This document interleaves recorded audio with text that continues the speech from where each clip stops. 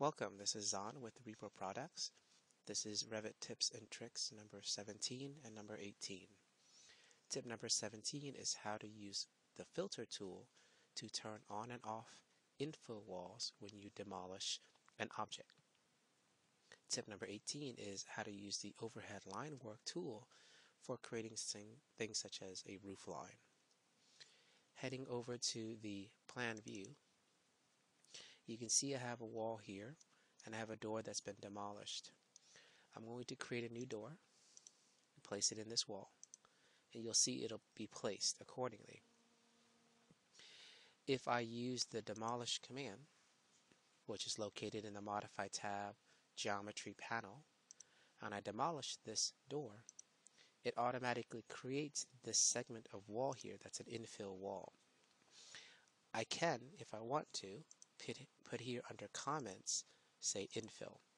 And if I do this, I can create a filter called wall infill, or if I need to, I can click edit and go to wall infill, and you'll see it is a filter that looks at walls where its comment equals infill.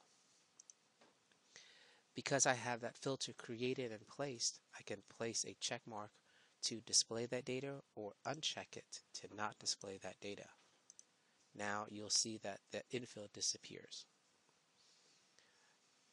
The next tip is the overhead line work tool for roof lines. Heading back to level 1, I have a round building here, and if I go to the roof plan, you'll see there's a conical roof. And I want to be able to create that circle that's dashed line work on level 1 here. If I switch my underlay to roof, I can start to see very lightly that roof. If I head over to the Modify tab of the ribbon and head over to the View panel, there is a line work command.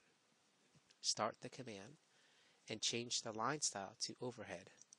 Then pick the two arcs that act as the roof line. Finish the command, you'll notice you'll have the dashed line work. Turn off your underlay and you can see what happens. If I go to the roof plan and I decide to change that design,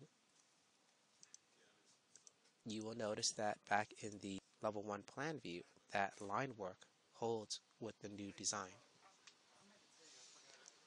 And that is the Revit tips and tricks for tip number 17 and number 18.